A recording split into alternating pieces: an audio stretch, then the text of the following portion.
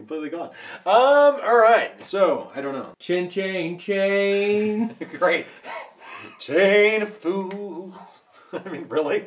You got me to sing on camera again. That doesn't happen very often unless I'm in the presence of that person, which means he's a discriminating. Never mind. I'm just not going to go there. It's going to get nasty.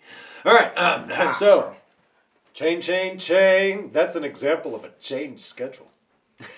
Hi, Carly. Thank you for the question on the, what was it? I can't remember your, chain schedules? Mm-hmm. Chain of fools. Let's see. Chain schedules of reinforcement. These things are really not that confusing, but they can be kind of difficult to see, probably because they're so obvious. And that's I'm not putting you down. It's really like, oh, what was that? Oh, it looks like a chain behavior. If you said that, then congratulations, you're on a chain schedule. So basically, behavioral chains produce chain schedules, with each step being the reinforcer for the completion of the previous step. I'm getting ahead of myself. It's a compound schedule of reinforcement. Okay, so you have schedules of reinforcement that are going on, and a chain schedule means you have to complete the first link, all right, and before you start the second link, you complete the second link before you do the third link. You already know that, right? They have to be in a particular order. They're not random, otherwise, and they're signaled. All right, so you have discriminative stimuli for each one, so it's not too confusing, and the completion of each chain serves as the reinforcer for the previous chain, if that makes any sense. So let me try that again. The completion of each sub-schedule of reinforcement, if you will, serves as the reinforcer for the previous step. And when you complete the last one over here, then you probably earn some larger type of reinforcer. Of course, in the laboratory, this type of stuff is done with the last step. You give the organism food or water or something, but in real life, it might just be as simple as the motor being hung on the wall. What? Not hung on the wall, but hanging from a cherry pick. Would you like an example? Because you asked us about an example. So let me give you one. Recently, a friend of mine said, come over and help me pull the motor in my 1964 Ford Falcon. And I said, okay, sounds great. I don't know why I do it this way, because I don't have a phone like that anymore. They're more like this. So anyway, yep, sounds good. I'll come over. All right. Fast forward a week and 2 or 3 or 4, maybe even a couple of months. And I show up at the house and I've got my overalls on and I'm ready to go, and I'm like, let's begin the chain. Hint, hint, right? So before you pull the motor, you can't just walk in and yank the motor out, right? You need to do a whole bunch of stuff. First things first, disconnect all the hoses, right?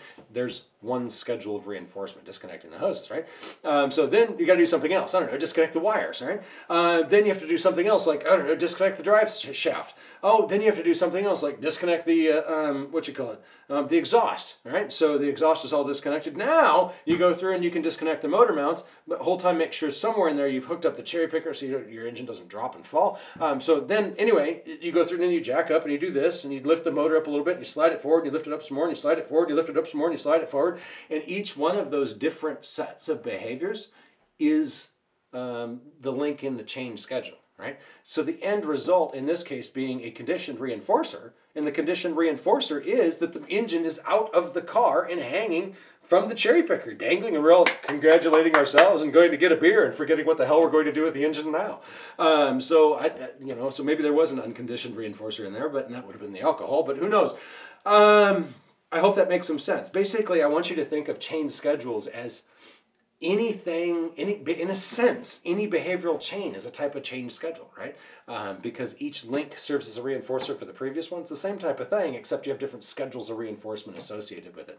Sometimes the behaviors can be the same in each one of those links, but it doesn't have to be, right? So unscrewing certain bolts from part of the car, it's always unscrewing certain bolts, but if I'm working on this section of the car, whatever this section is, maybe I've got 5 bolts before I can work on this section where there's 3 bolts. So totally different schedules of reinforcement, but we've chained them all together in order to complete the large complex behavior, which is removing an engine from a car. So sorry if I went into something a little bit more off the wall than what I normally do, but what the hell? It was an example of a chain schedule. Don't forget to ask more. Thank you very much. We appreciate your questions here at Bayer's Beauties. Take care.